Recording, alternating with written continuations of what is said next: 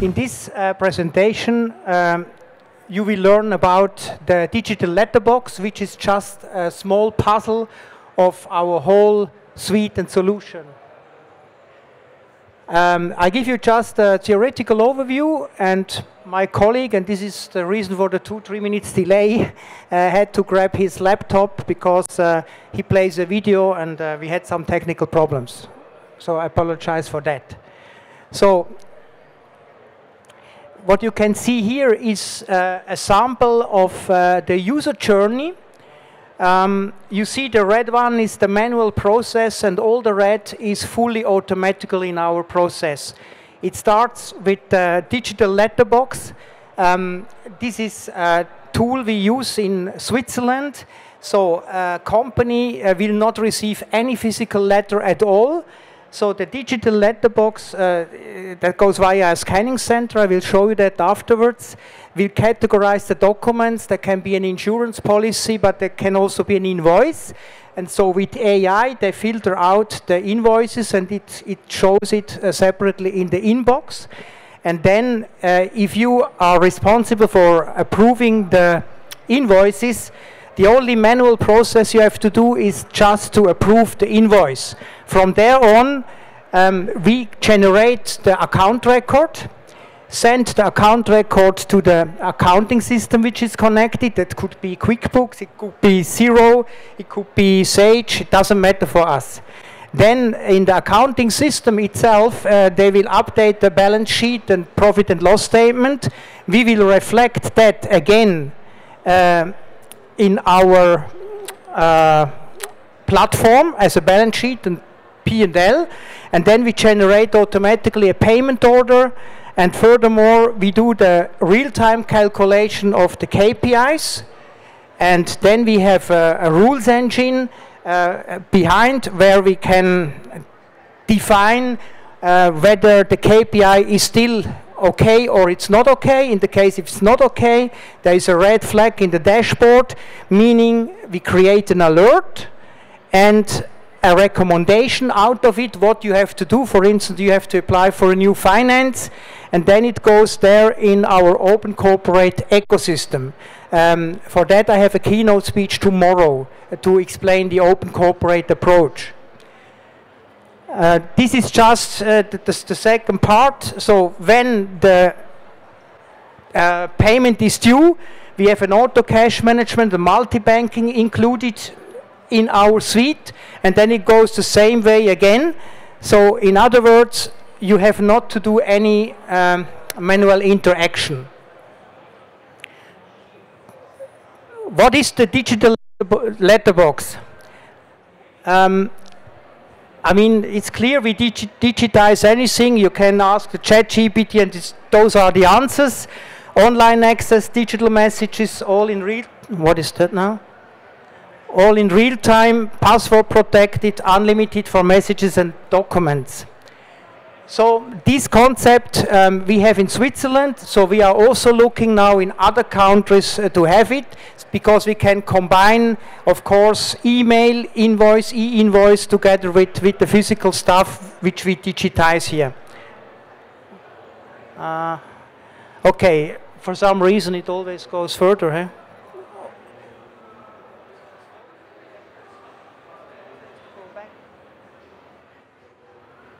Okay, so this is the big difference of the physical letterbox: unstructured information, conversion to structured information with metadata and automation.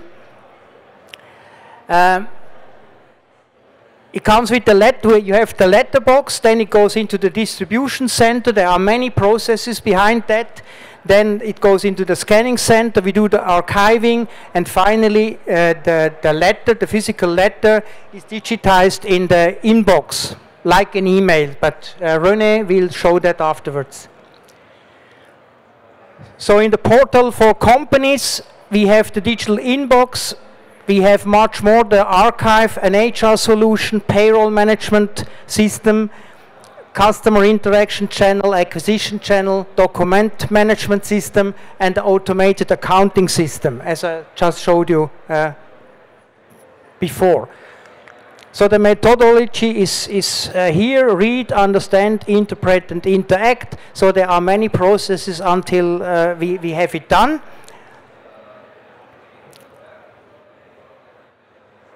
And what you also can do, you have the mail distribution in the functions. So you have the mail distribution, the authorization, and the documentation of the activities.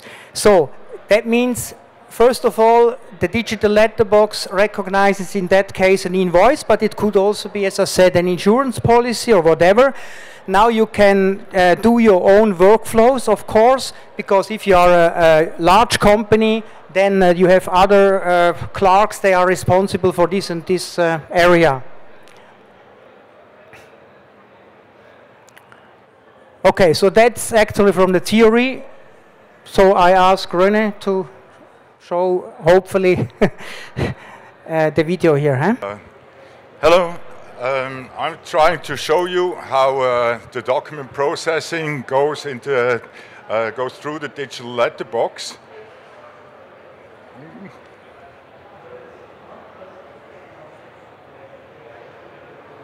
So what we have here is the cockpit. In the cockpit we see how many mails we have or how many documents came into the system, and the digital letterbox already did some kind of distinction, whether it's an invoice, whether it's just something for the post box which needs to be distributed for something else, or whether it's the invoice which we'll take up later on.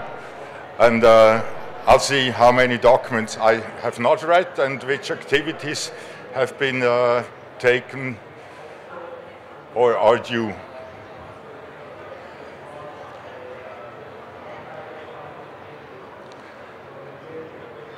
So I'll see the unread documents and the activities of the day before and the actual day. And if I go into the post box, I'll see the unread documents with the blue spot. And oops, sorry.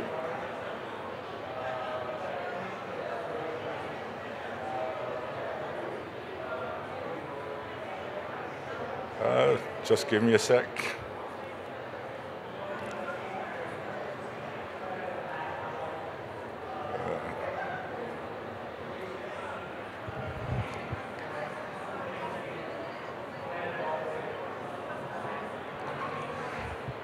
And as you can see, the documents have already been tagged because of certain content which is in there, from whom it came, because of the address matching which is in the application itself, in the database, and also to whom it is should be distributed to, like for Roland Stähli, for example, whether it's a salary document or a bank statement. And these are already predefined tags, so they can be used afterwards for searching documents.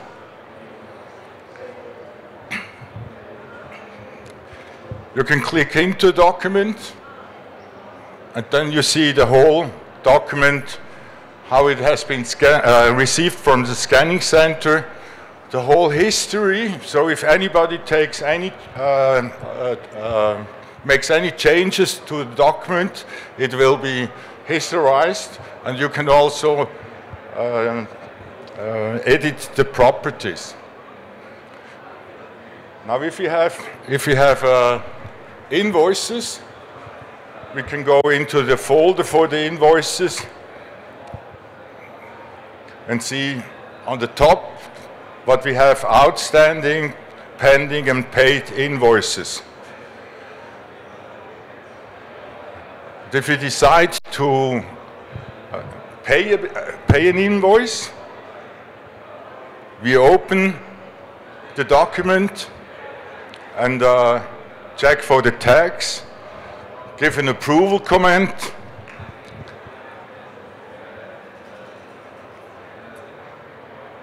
and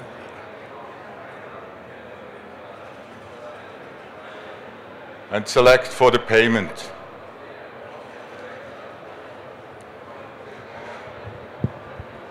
Here we can select what the due date shall be and which payment method shall be applied, whether it goes directly to a bank, whether we make a bank transfer, and then we confirm it and apply additional tax if needed. Now we see that this document is now, or this invoice has now moved to the pending invoices, which then will be paid on due, executed on due date.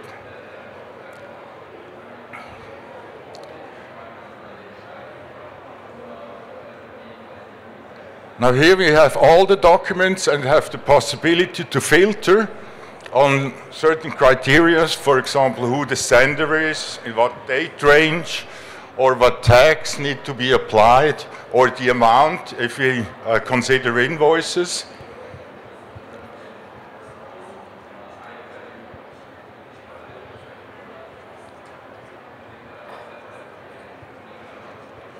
And we even have the possibility to search in full text, because sometimes you don't know what tag have been applied or whatever.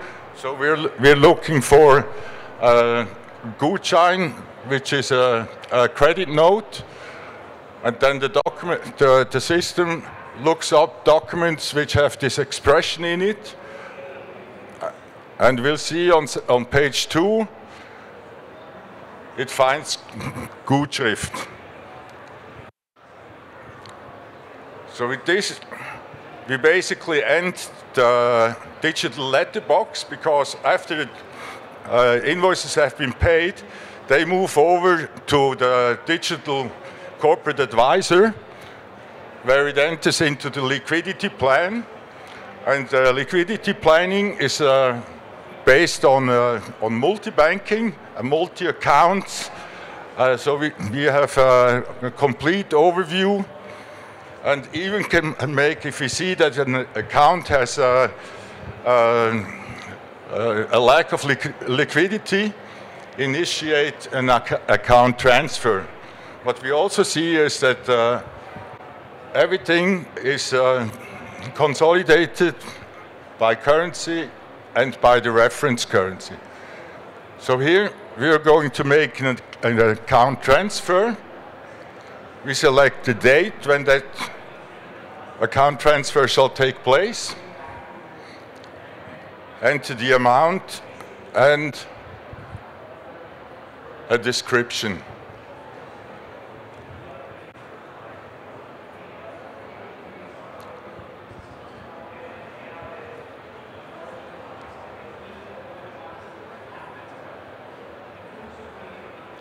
So we executed the transfer, and it's now scheduled for the next day, and had an immediate impact to the liquidity of the account, but naturally not on the overall liquidity.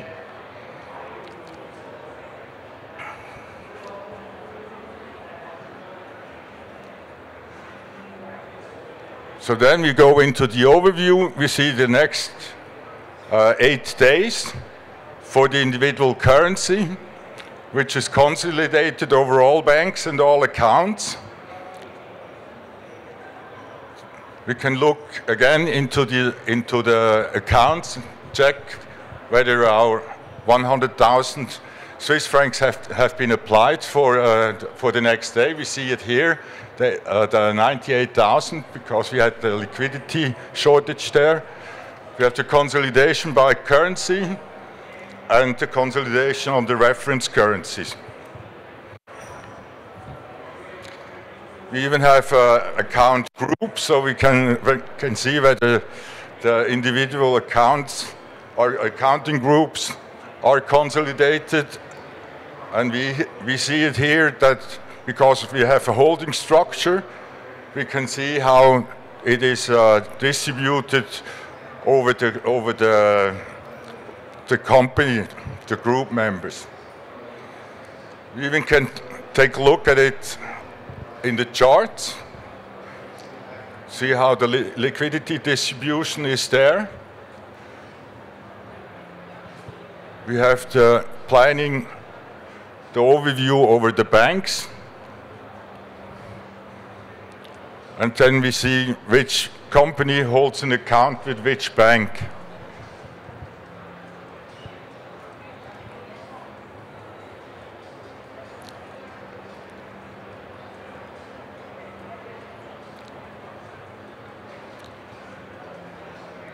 Again, we see it on the charts, and then we look at the consolidated view of the corporations. Sorry.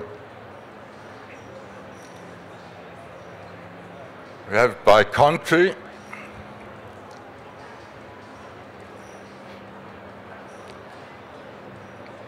and by currency.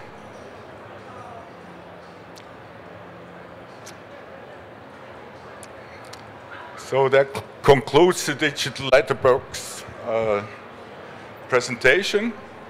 Thank you. And are there questions? No? Good. Thank you.